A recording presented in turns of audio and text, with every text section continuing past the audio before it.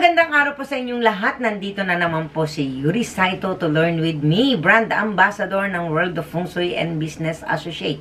Ano ang ating pag-aaralan ngayong araw na to? It's all about the auspicious rituals. Yung swerte, mga ritual bago mag-Chinese New Year. 2022, Year of the Water Tiger.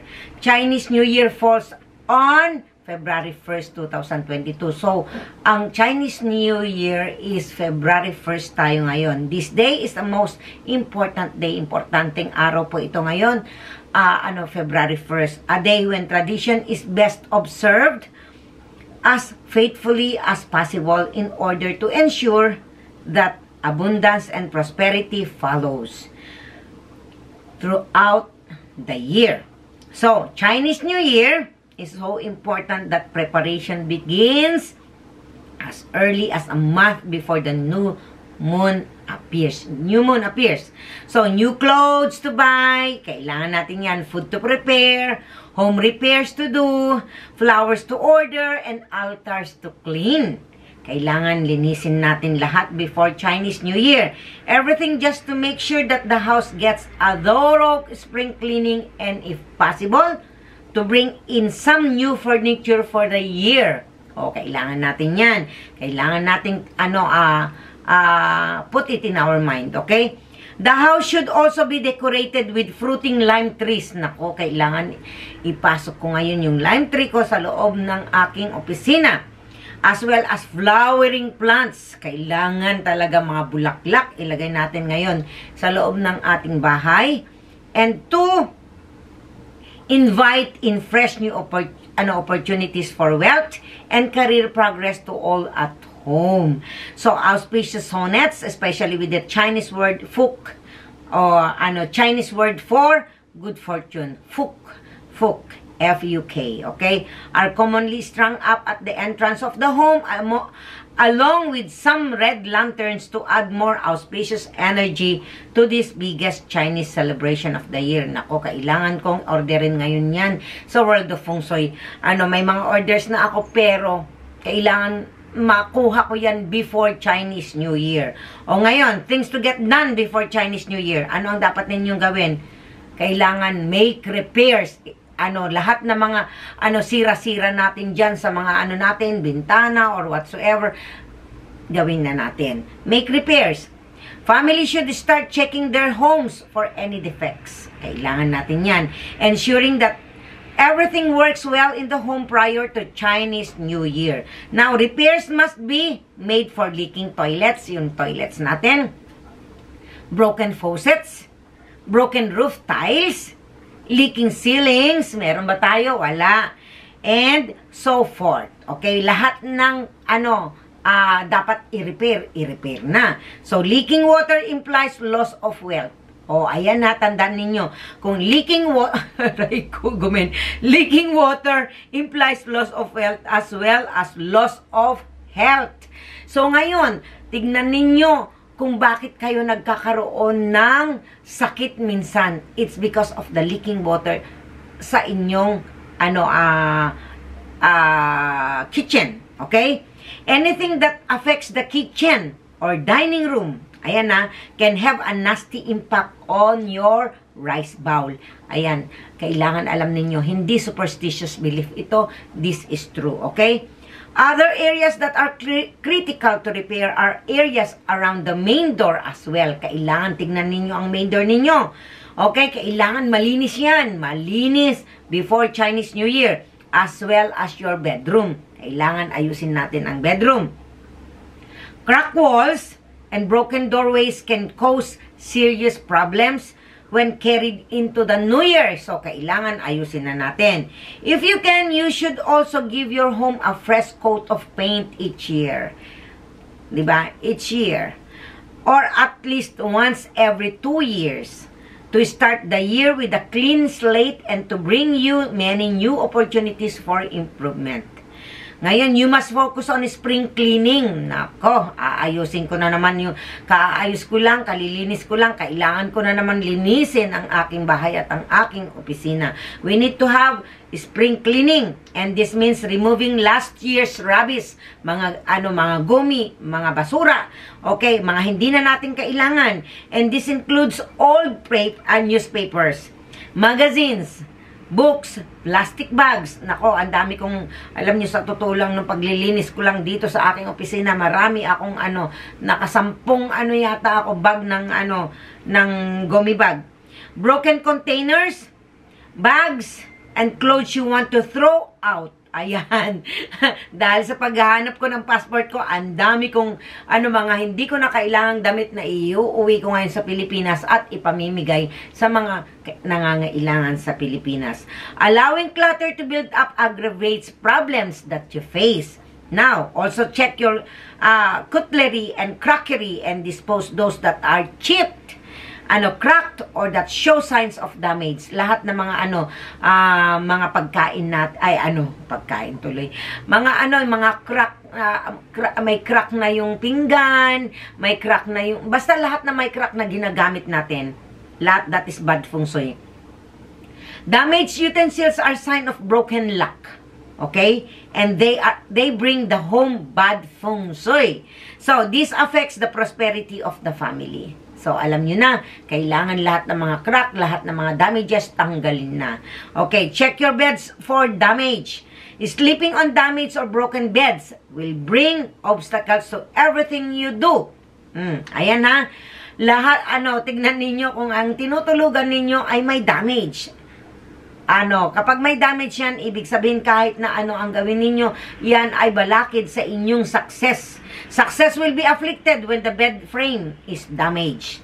Okay, this also creates rift in your business relationships as well as your personal ones, including your marriage. So, kailangan tignan na natin ang ating higaan. Inspect cupboards and drawers and get rid of mismatched socks. Ano yun? Hindi na magkapareha yung ninyo, yung socks. Ano ba yung socks? Nakalimutan ko na sa Tagalog. Medyas. Okay? So, torn or thread-worn undergarments, shirts, pants, and damaged shoes. Dispose na yan o kaya i-repair. Dispose of clothes you have not worn in more than a year. Okay, clearing out your cupboards symbolizes removing negative energy and also creating space for new things to come to you. Alam niyo, sa totoo lang, dahil sa passport ko, nalinis ko ang wardrobe ko. Ang dami kong hinahanap na mga damit na hindi ko, mga damit kong hinahanap ko na pwede pang gamitin, na talagang maganda, bagong mga damit. So, nalinis ko talaga, nalinis ko ang wardrobe ko. Ngayon, number 2, restock your kitchen. Okay? You must enter the new year with a completely restock kitchen. Start with your cupboards and refrigerator. Kailangan linisin natin yan. Remove and dispose of any expired food stuff. Clean out your rice urn. Ako, kailangan kong linisin ang aking rice urn dahil matagal na yung bigas doon. Okay? Rice your, kasi hindi kami masyadong kumakain ng kanin. Anong tawag dito? Ang 1 kilo sa amin inaabot ng ang 5 kilos sa amin inaabot yan ng 1 taon. Ngayon, clean out your rice urn, wash and dry. Nako, kailangan kong gawin yan. And fill to the brim with new rice.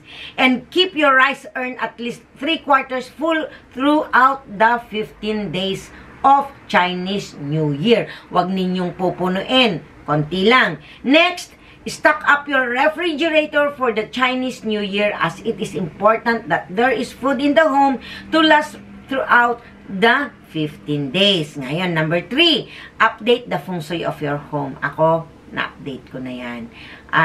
Last year pa, na-update ko siya. Kasi, yung energy ng taon is nagbago na. So, inayos ko yan since, December 21 nag-start. Ngayon, update the feng shui of your home. You should update the feng shui of your home after December 21. O, diba? Natapos ko yan. 2021. winter, during winter, and before February 4th, 2022. Okay? Which is the start of the solar year.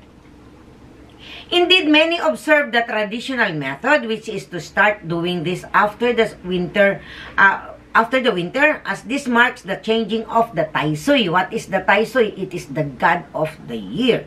The annual tree killings are believed to take effect from this date as well. So, what is the tree killings? Loss of loved ones, loss of good name, at saka loss of wealth. Where is the tree killings located? It is located in the north. So, affected there is the rat and anong tawag dito ang direct conflict ng horse, which is the south. So, now, for the annual Loshu numbers, they take effect of February 4th, which is the day of the Lapchun. What is the Lapchun? Lapchun is spring. So, if you are planning to reuse your Feng Shui cures, you need to wipe them clean with a damp cloth soaked in cleansing water. Huwag ninyong lalagyan ng asin, okay? At kailangan ang panlinis ninyo ay kailangan bagong towel, yung maliit na towel, okay? But it is always best to use a new cure.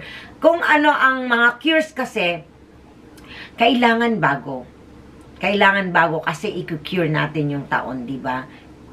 Pero kung mamahalin yung mga binili ninyo, pwede ninyong i-reuse nyon and then add more because we need more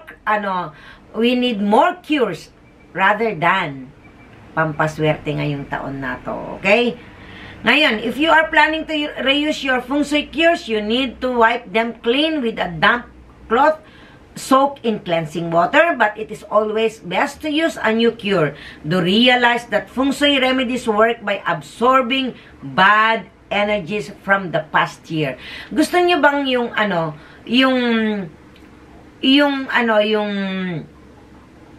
nakuha o na-absorb na bad energy ng cures ninyo nandyan pa rin. Ayaw ninyo, di ba? So, kailangan natin siyang itapon.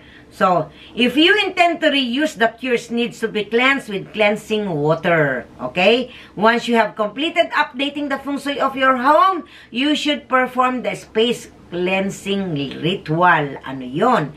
So, now we go on how to prepare cleansing water. Eto na.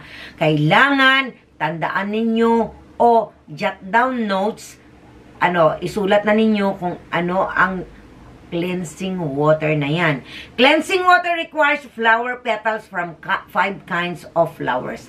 Kailangan 5 petals. Okay? Kailangan may 5 petals na magkakaibang flowers. Okay? It is best if you can get flowers representing the 5 elements.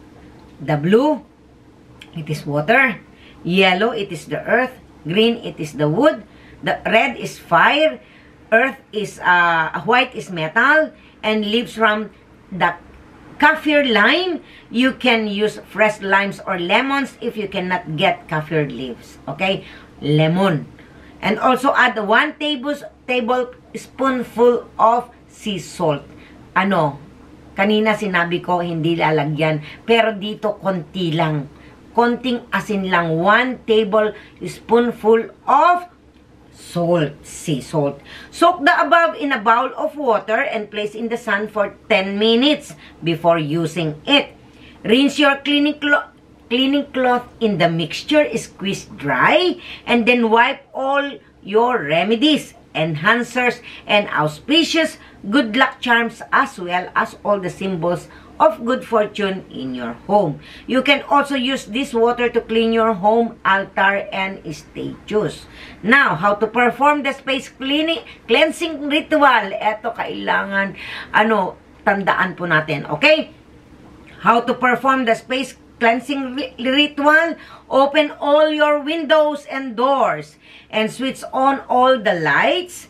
It is best to do this during the daytime, wag sa hapon, wag sa gabi. So, light sandalwood incense with kemenyen, yung mga binibili ninyo sa akin, plus 1 tablespoon of purifying incense powder in incense burner. Meron po ako dyan. Meron po akong powder. Okay? And then, chant the Namasarva Tatagata Avalokite Om Sambra Sambra Hung. As you walk around its room 7 times in clockwise direction while visualizing the negative energies coming off your walls. Kailangan i-visualize mo na tapos habang nag-chant ka ng mantra ng Namasarva Tatagata Avalokite Om Sambra Sambra Hung, Namasarva Tatagata Avalokite Om Sambra Sambra Hung for 7 times clockwise. Okay? You can also ring the 7 metals ringing bell. Diba? Meron tayong ringing bell. May ringing bell tayo. Or stroke the singing bowl. Meron din ako nyan. For added and enhanced effect. Leave the doors and windows open for at least 1 hour after the ritual for bad energy to exit. Para mawala, umalis sa bahay mo, exit the home, and to allow good luck energies to permeate the home as the incense dissolves and removes any negativity within the home. So mga kaibigan, dito na po nagtatapos ang ating important reminders or rituals before Chinese New Year. May part 2 po tayo. Sa mga hindi pa po nakapag-subscribe sa aking channel, just click the button, share, click the tiny button para ma-notify po kayo sa aking upcoming mga videos. Ako po si Yuri Saito na nagsasabing, hate what is evil and hold on to what is good. Do not let evil defeat you. Instead, conquer evil to good. Maraming salamat po sa inyong lahat.